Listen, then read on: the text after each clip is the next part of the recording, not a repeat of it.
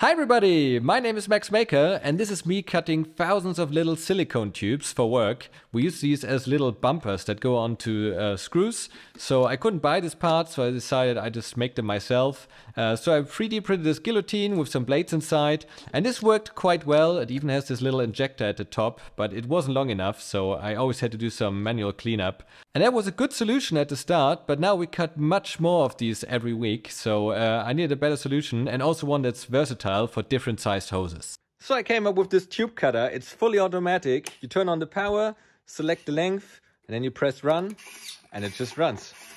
The cutting unit is actually cutting and not just chopping like the guillotine was before, and the blade is just a regular Stanley knife, so you can easily replace it. And everything is driven by a standard servo motor connected to an Arduino Nano. We can use different size hoses. This is the bigger one that we use, this is the smaller one.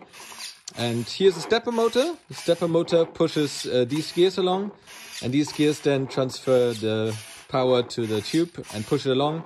And these idler wheels keep some pressure on here. And all these gears are just PLA on PLA. There are no bearings in here, just some oil. And it's really working super well.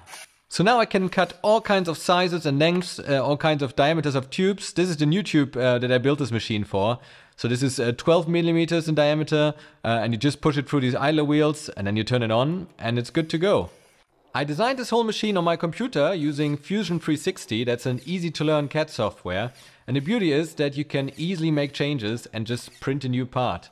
Here, for example, that's the gear train on the back. The little golden gear drives the bigger gear, and that transfers the force to the front of the machine, where all the other gears are, and they drive each other. So it's free-wheel drive.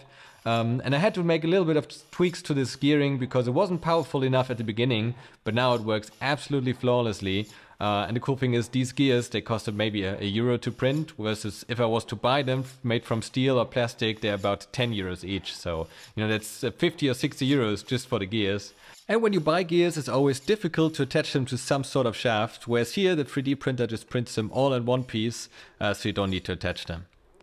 I made the cutting unit modular so I can easily exchange some of the parts because I wasn't sure how they perform in reality.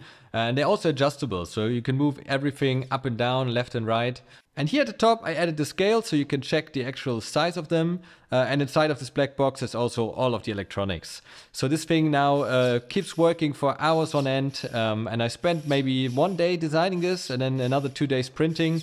But now this can work for years, hopefully. And it's just working.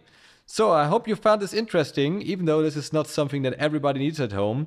But thanks for watching anyway. My name is Max Maker and I make all kinds of stuff.